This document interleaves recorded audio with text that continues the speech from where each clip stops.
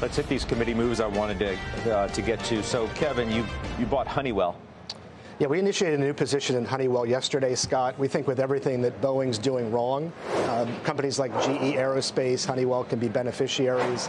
They're streamlining a lot of the business. Aerospace is the key component to it, but I think they can also be a beneficiary of restructuring, onshoring, the infrastructure play. So 2.2% dividend, big share buybacks, solid dividend growth. It's been kind of a stalwart dog for a while too. So we're looking for something to break out a little bit here. Okay, sold some calls in Freeport.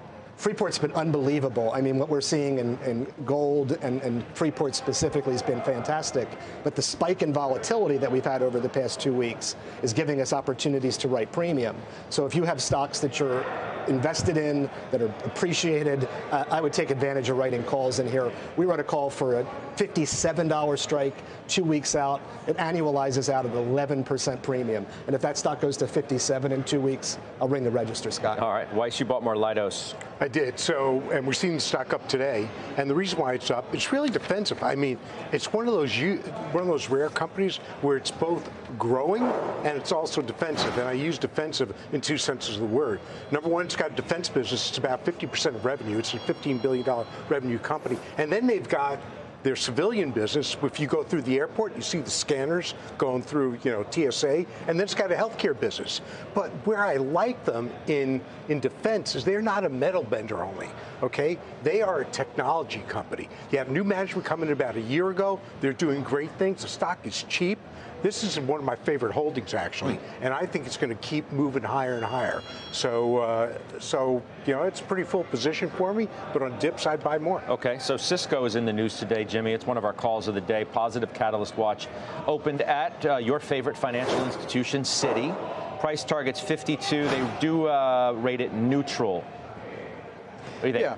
There's more than a little bit of a show me story here, Kevin. I know you're in the name as well, and the real question here is whether Splunk can reinitiate earnings growth here. I think it can, but this is definitely a show me situation. Absent Splunk, things have been pretty dull at Cisco, to say the least. A lot of tech spending has gone outside of Cisco's products, more to AI and things like Oracle and NVIDIA, so they really need that Splunk acquisition to start shining through here. All right. Do you want to take Kevin? McDonald's lowered the comps at Loop Capital today. Unfavorable weather and increased competition are going to hurt comps, they say. 357, they maintain the price target. Seems a little high on that price target, based on the news that they're talking about. Also the fact that the stock can't seem to get above 300. So if you want to have a price target at McDonald's, I think 300 is a lot more appropriate than 357. We've owned it for over a decade. I like the stock. It's a great dividend compounder, but I don't know that I'd be rushing into it at this moment. And I think the price target's too high. Weiss, you want to talk some Netflix with me? Because the price target gets bumped today to 700 from 600 at Morgan Stanley. Overweight is the rating. I'd be hard-pressed to think of a week that went by where some analyst hasn't raised their price target. Well, they had to. I mean, the stock's at 621. Exactly, okay? exactly. But still, 700.